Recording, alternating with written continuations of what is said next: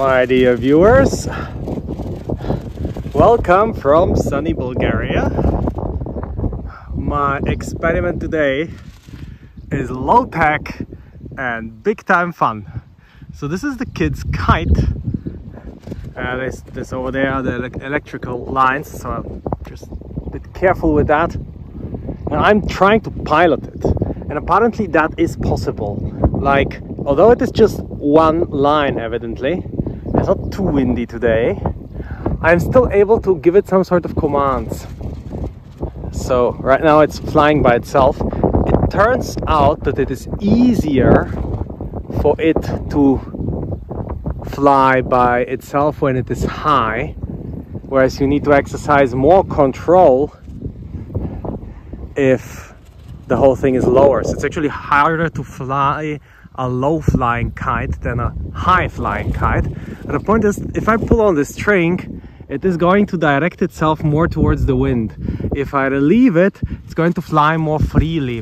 One of the things which turned out to be a bit of a mistake is when it goes down like that, not to pull on the string.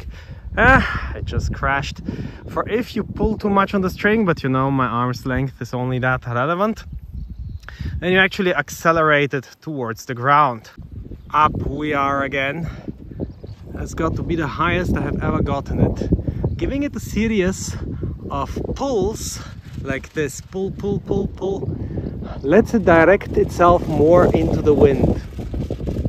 It is a possibility to prevent a dangerous flying condition like we are observing right now. Well, our friend is somehow doing something strange.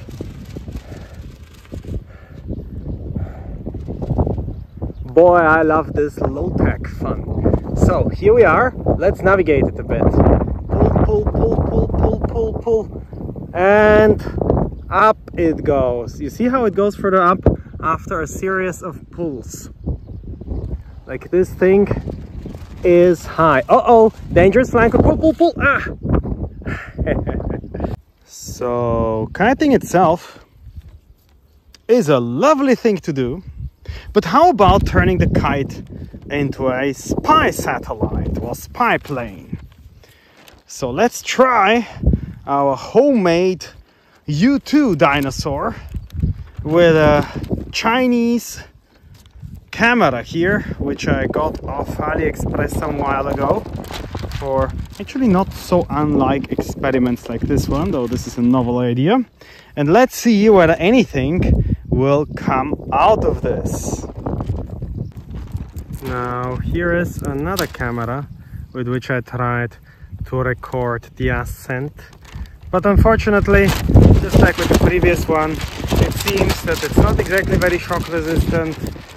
It is very prone to turning off intermediately. The flight is very, very rough. So all in all, I deem my spy plane program unsuccessful.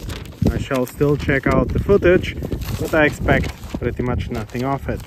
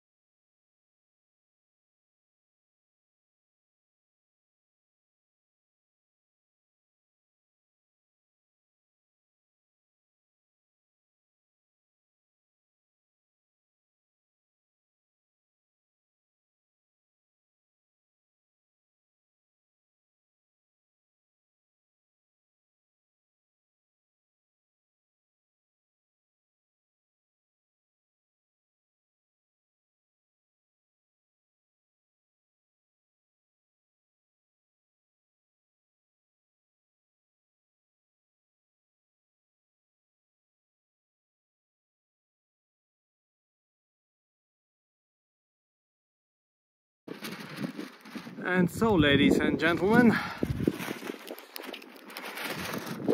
filming while trying to fly this is not easy.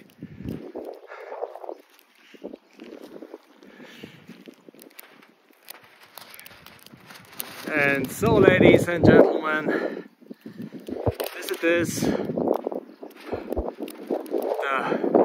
final flight of this kite. Oh no, a brief one at that, but still, I hope you enjoyed today's little episode. Thank you for joining and hope to greet you here soon again.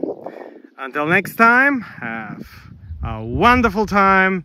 See you soon. Thank you for watching, and from me, goodbye.